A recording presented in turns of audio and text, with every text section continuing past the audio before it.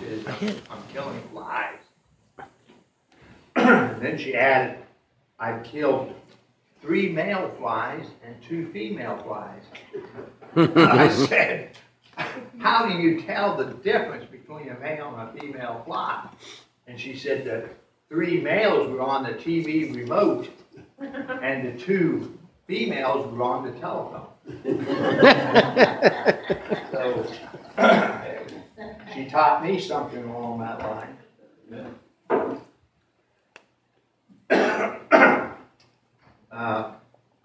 Sarah's husband, Bill, works at Hudamaki, and some of the fellows over there talked him into going to see a dog fight. I didn't even know they had dog fights anymore. And it must be fairly serious business because they blindfolded him and took him to this place. And when he got out of the place, they took the blindfold off, and there was this big barn, but it was all looked like it was ready to fall down or something. And so they took him inside, and you know, the outside. Apparently, dog fighting is big business because inside it was just flush, really. They had bleachers all around that could seat maybe 500, 1,000 people or something, and they had this big pit in there, and it was pretty amazing to them. And apparently it was a big, big night of champions. And they had the one big dog that was a big black dog that had, I mean, it was a cross between a Mastiff and a Rottweiler and a Doberman Pinscher, and it was big, mean-looking dog. And then the other one was this little short-legged dog, little white dog, had a long snout on it, but short legs and so forth. And Bill thought, boy, this one dog was called Satan, and the other dog was called Angel, if you can imagine that. And so he was watching, of course, and they brought the 2 dogs into this big pit and turned them loose, and that big Satan boy had bound up to this long little dog, or a big dog, I guess, but short and stubby. And the little Angel opened his mouth, grabbed Satan, and just throttled him and did a twist on him, and that was all that she wrote about Satan. And Bill was amazed, and he said, what kind of dog was this Angel? He'd never seen one like it. The man said, well, before we cut off its tail and painted it white, it was called an alligator. So sometimes things are not always what you perceive them to be.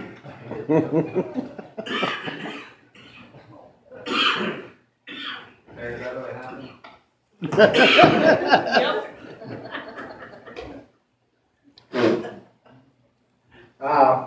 Okay, we're going to get pretty serious this morning. And I'd like to read something. If I can get my throat clear. October 2nd. Today my life began. My parents do not know it yet. I'm as small as a pollen of a flower. But it is I already. I will be a girl. I'll have blonde hair and blue eyes, and nearly everything is settled already, even that I shall love birds. October 19th. I've grown a little, but I'm still too small to do anything by myself. My mother does everything for me, although she still doesn't know that she is carrying me under her heart. But I'm a real person, just as a crumb of bread is still real bread. My mother exists, and I do too. October 23rd.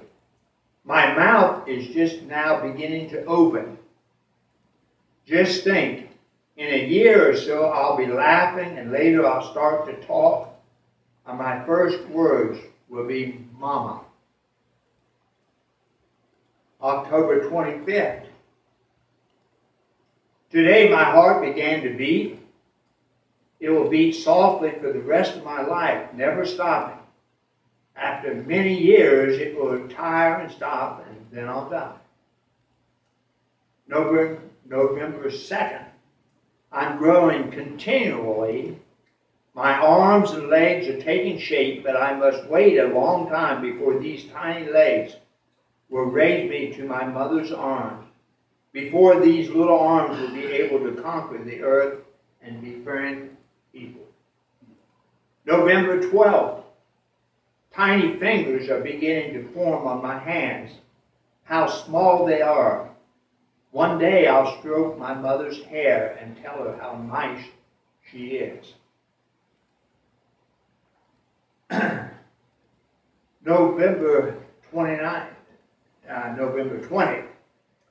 Only today the doctor told my mother that I'm living here under her heart. How happy she must be. Are you happy, Mother?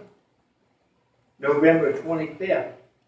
My mother and my father are probably thinking about a name for me, and so they don't even know that I'm a little girl. So they're probably calling me Andy. But I want to be called Barbara. I'm growing so big. December 10th. My hair is growing. It is as bright and shiny as the sun. I wonder what kind of hair my mother has. December the 13th. My eyes are almost fully developed, although the lids are still shut. When Mother brings me into the world, it will be full of sunshine, overflowing with flowers. I've never seen a flower, you know, but more than anything, I want to see my mother. How do you look, Mother? December 24th. My fingers and toes are fully formed. Even my nails are beginning to develop. December 26th. I wonder if my mother hears the delicate beat of my heart. Some children are born with sticky hearts, and then the gentle fingers of the doctor perform miracles to make them breathe healthy. But my heart is healthy. It beats so evenly. Tum-tum, tum-tum, tum-tum. You shall have a healthy daughter, Mother. December 28th. Today, my mother killed me. Abortion is, said a week or two ago, is the largest cause of death in the world. In America, roughly 1,500,000 babies are aborted each year. Pretty serious business. Exodus 20:13 is one of the 10 Commandments, and it says, "Thou shalt not kill." What God is telling us here, thou shalt not murder. Murder is taking an innocent life. Sometimes we kill in battle in the military operations, and sometimes we kill in defense and so forth, but Exodus 20:13 is telling us, thou shalt not kill, thou shalt not murder. Let's look at Genesis 25, Genesis chapter 25. 25, and we'll look at a couple verses, 22 and 23. Verse 22 it says, and the children struggled together within her. And she said, if it be so, why am I thus? And she went to inquire of the Lord. And the Lord said unto her, 2 nations are in thy womb, and 2 manners of people shall be separated from the bowels, and the one people shall be stronger than the other people, and the elder shall serve the younger. But the point I'm making here is there's 2 children in the womb, not 2 blobs of cells, but 2 children in the womb. And God knows them in the womb. Yeah. Yeah. Leviticus 18:21. Just to kind of go along with what I just said there. Leviticus 18:21.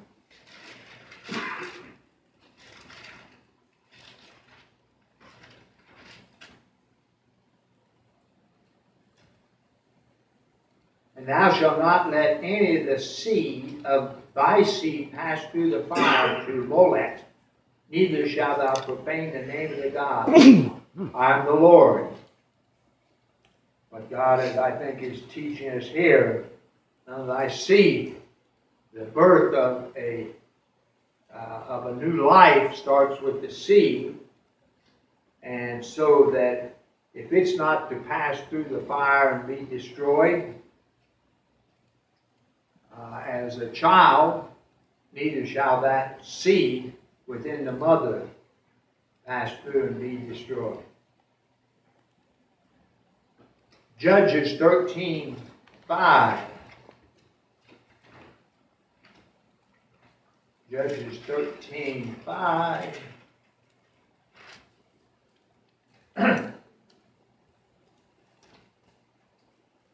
And it says, for lo, thou shalt conceive and bear a son, and no razor shall come upon his head. The child shall be a Nazarite unto God from the womb, and he shall begin to deliver Israel out of the hand of the Philistine. There again, conception, the child within the womb, and it's a human being, not anything other than a human being. Let's go to Psalms and we'll look at a couple places to reinforce that we have a living human being within the womb. Psalms 127.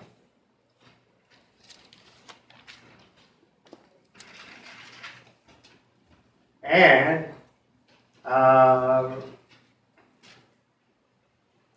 verse 3. Lo, children are a heritage of the Lord, and the fruit of the womb is his reward. Again, we see children, a human being. Psalms 139.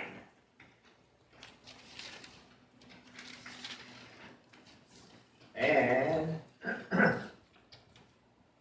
let's start at verse 13. 139:13. For thou hast possessed my reins, thou hast covered me in my mother's womb. I'll praise thee, for I am fearfully and wonderfully made. Marvelous are thy works that my soul knoweth right well. My substance was not hid from thee when I was made in secret and curiously wrought in the lower parts of the earth. Thine eyes did see my substance, yet being unperfect, and in thy book all my members were written, which in continuous were fashioned, when as yet there was none of them. You know, it started out as a small but living child, and it grew grew within the womb. Yeah. And make no mistake about it, was a child. Ecclesiastes 11:5.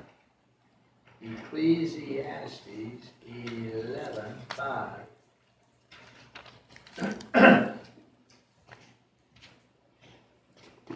As thou knowest not what is the way of the Spirit, nor how the bones do grow in the womb of her that is with child, even so thou knowest not the works of God, who maketh all.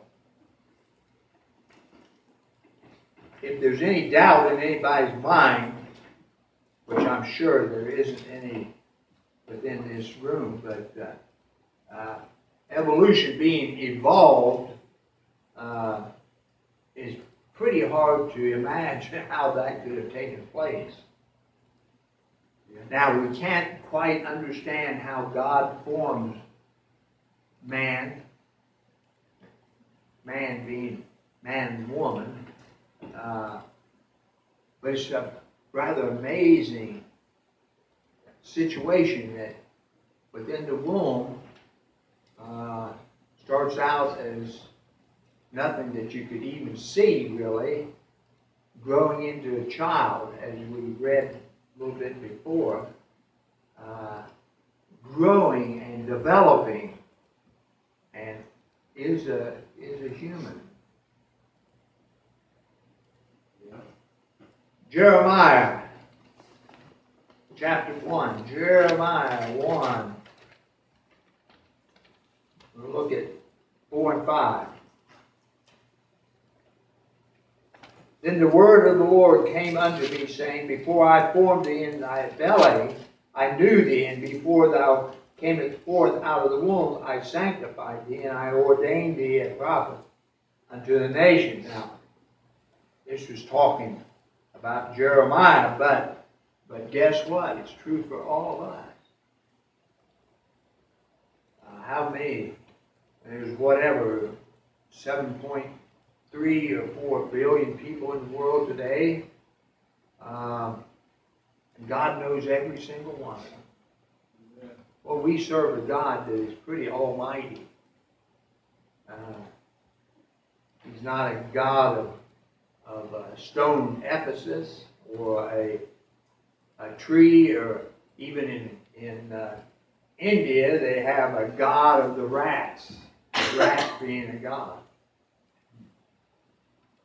But we have the Almighty God. Yep. He's formed us and He knows us from the beginning. While we're in Jeremiah, let's turn to Jeremiah 32. Jeremiah 32, and we'll look at a verse there, 32:35.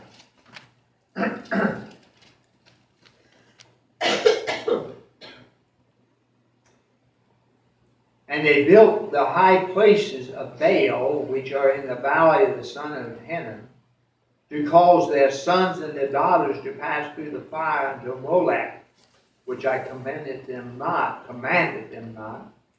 Neither shall it be into my mind that they should do this abomination to cause Judah to sin.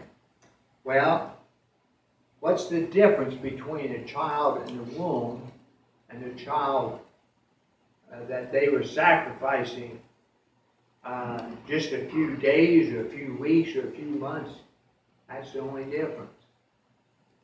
And God has forbidden that they should kill a child, speaking in this term, in terms of maybe a little bit older outside the womb, but it's still the same child that is inside the womb. Yeah. So it's pretty well solid that God has commanded that the child should not be destroyed.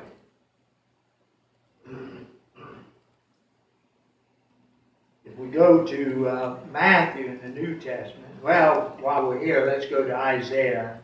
Kind of missed one, but 49, Isaiah 49, and we'll look at a couple verses there.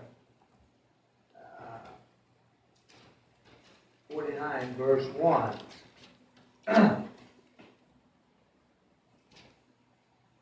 Listen, O isles, unto me, and hearken, you people from far. The Lord hath called me from the womb, from the bowels of my mother hath he made mention of my name. You know, one day we'll know really what that name is going to be. You know, there's a new name written in glory, and it's mine. Oh, yes, it's mine. Amen. And we'll find out what God has named us. Maybe He named us, you know, being faithful. Maybe being, you know, maybe a missionary. Maybe a pastor. Maybe somebody that loves Him. You know?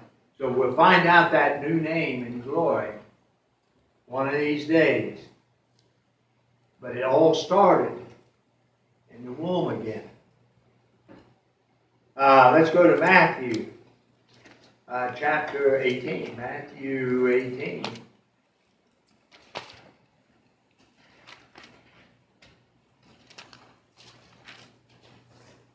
And we'll start at verse 3 and read it 2 or 3 or several verses maybe.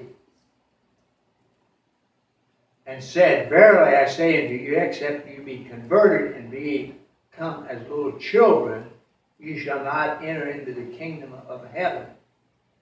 Whosoever therefore shall humble himself as this little child, the same is greatest in the kingdom of heaven.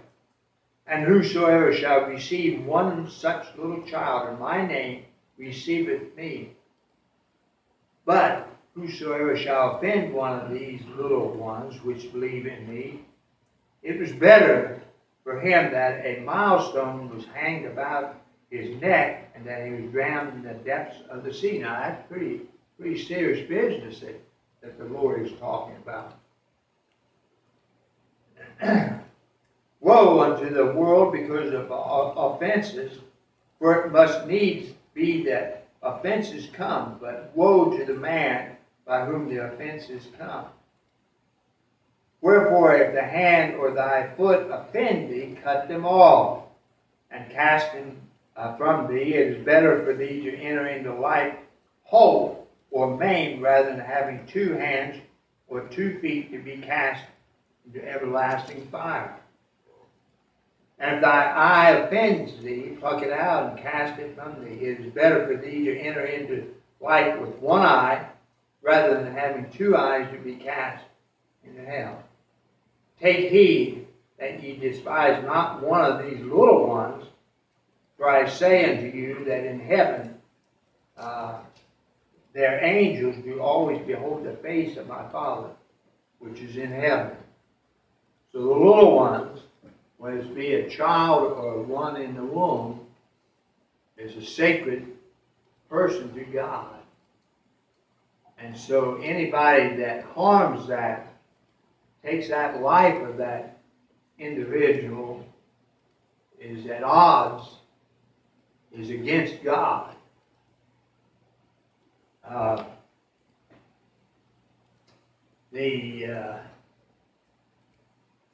Abortion is not a political thing. Now, people like to make it a political thing, but it's a moral thing. Yeah. It's not man, as you know, devises a lot of crazy things, wicked things. God never does it. And abortion is definitely a moral thing against God, as well as against the child that is unborn. As I said earlier, there's roughly 1 500,000 abortions in the United States a year. Now, it's really kind of amazing since the government basically legalized abortions. The number before that was approximately, doesn't make it right, but was approximately 500,000. So it's increased 1 million a year because of the government proclamation. And occasionally some of these senators and representatives and even a president or two have ran on a platform of, stop abortions and so forth. But you know what? It's amazing they have never done anything about it, no matter which party. I think the Democrats generally pretty outspoken for abortion. The Republicans are pretty much outspoken against it. But guess what? The Republicans don't do any more to solve the problems than the Democrats. And yet there's quite a few that run on one of their platforms is that they're against Roe versus Wade or whatever the abortion situation. Now, it's really something. I don't know how long I've been up here, how many seconds I've been up here, but there's abortion in the United States every 21 seconds. Hour after hour, day after day. In 24 hours, there'll be 3,600 abortions. 3,600 this day.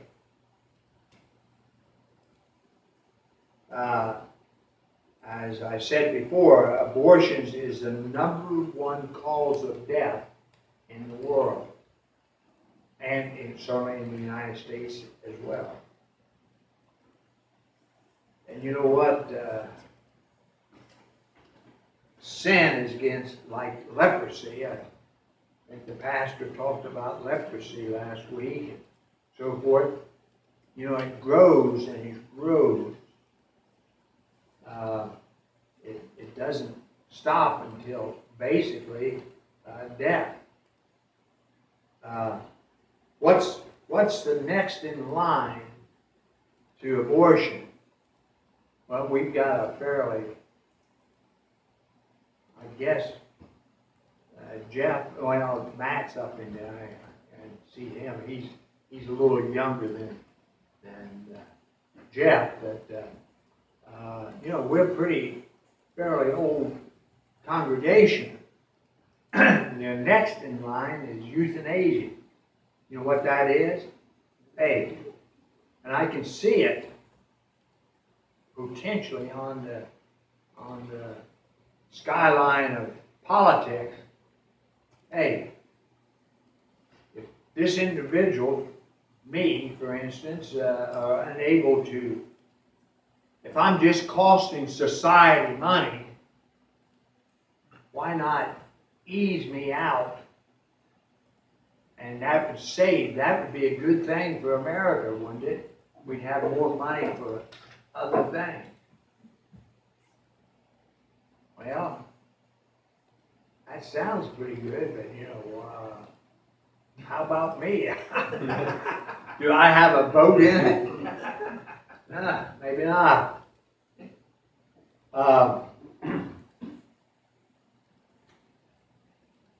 One of the other,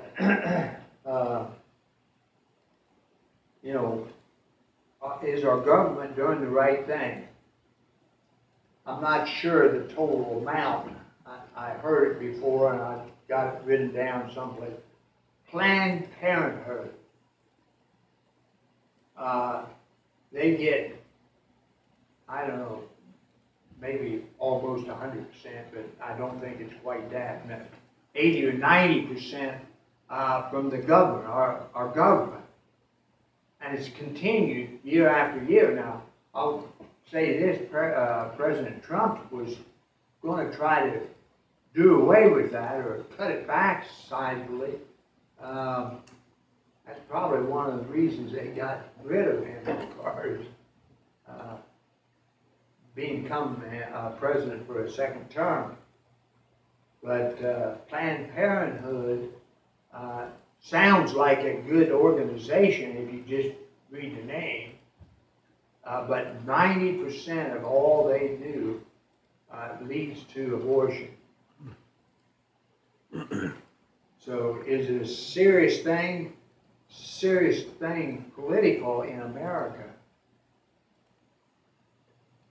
And worse, the serious thing against God and His will and His way and His desire when we do the things, when we kill kids, and that's what they are. The president, I think he was defeated, the president, or not the president, but the governor of Virginia had the audacity to say we can abort a child after it's left its mother's womb. If, well, he didn't even have an if, but his rationale was maybe the child, the mother wanted a daughter and it was a boy, so we can kill the boy outside the womb. Or if the child, for whatever reason, so things are serious in America. Yeah. Abortion is real.